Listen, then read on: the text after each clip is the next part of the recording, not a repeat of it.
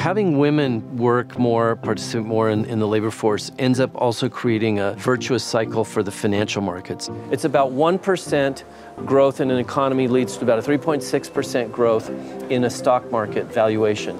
And so we're going to project that now and look at what would be the market uptake in different markets by seeing this additional growth in the economy from women's participation, and where are we going to see the stock markets grow. You can see here the United States market itself has a very large increase. The US would increase an extra $3.7 trillion over the next decade. We have an opportunity to drive substantial economic growth, and because of how economic growth drives equity index growth, we see a multiplier effect on financial markets. The overall impact on the global economy is very significant. What the World Economic Forum has been able to do with this gender gap calculation is, first of all, it's used around the world by countries and by companies to really assess how's a country doing on gender parity. Countries actually have started to target different measures to try to improve on, to move closer to gender parity. So it turns out that these numbers have become actionable numbers. In the Nordic countries, there's significant support for childcare and early childhood education.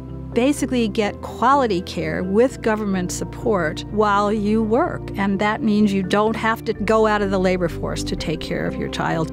You could see that countries could have between 2%, 6%, 8%, even 14% growth in their economy if you had that same level of participation in those economies as you do in Scandinavian countries. When you look at different economies and different cultures around the world, you can see that many of the barriers for women going into the workforce are cultural, they're historical, and sometimes they're economic. This is really starting to open up as one of the most important questions around the world. Familial obligations actually are a key driver of lowering women's workforce participation. And a lot of people think this is because of childcare obligations, but actually caring for elderly family members is just as common. And as the old age dependency ratio increases, that places further downward pressure on women's participation in the workforce.